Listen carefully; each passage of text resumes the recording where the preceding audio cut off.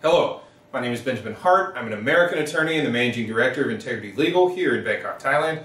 In this video today we're talking about what appears to be in the current government a notion or sort of an underlying policy of generally making sort of legal and administrative reforms sort of within the framework and the infrastructure of the government. It recently came to my attention via an article in the Nation newspaper, and this article is dated July 13th. The headline is "Foreign Legal Expert Hired to Help with Law Reform," leaving aside the fact that they apparently have brought in a foreign legal expert with respect to some of the higher boards in the government to sort of look at possibly reforming the legal system here sort of in a general way. And apparently this gentleman had some dealings in the past in helping to reform certain aspects of the South Korean government. To quote directly from the article, law reform is part of the government's critical reform effort, and it is being addressed along with other critical sectors in the new charter. Quoting further, Buntun Srita Sirot, chair of the sub-panel working on structural reform, said the panel has addressed several laws that need to be reformed so that the country's fundamentals could be improved.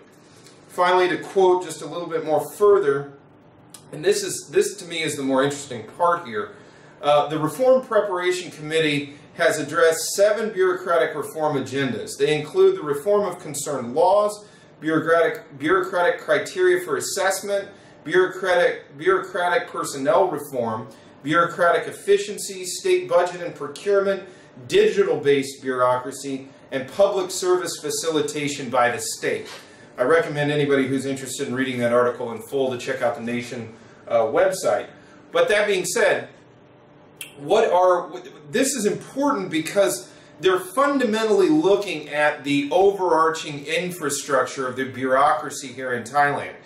And as we are in something of a transition period just sort of nationally in the country, it stands to reason that out of this transition period we could see significant structural, legal, and administrative procedural changes emanating as a result of this reform effort. So it's interesting, it's worth bringing up because I think things are going to change relatively quickly, isn't quite the right word, but qualitatively here in Thailand with respect to how administrative agencies function and how they do business and how they operate.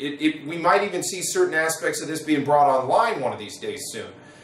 It's important because those looking to do business here in Thailand should be aware that when we're in sort of a state of transition like this, the old methodologies of getting things done from like a licensing and legal perspective are subject to change. And as a result, you can probably fairly logically assume that as a result of these changes, there could be certain frustrations and obstacles which come up as a result of even those operating within the bureaucracy, not really, at least in the beginning, understanding how all of this is going to shake out, how all of this is going to function.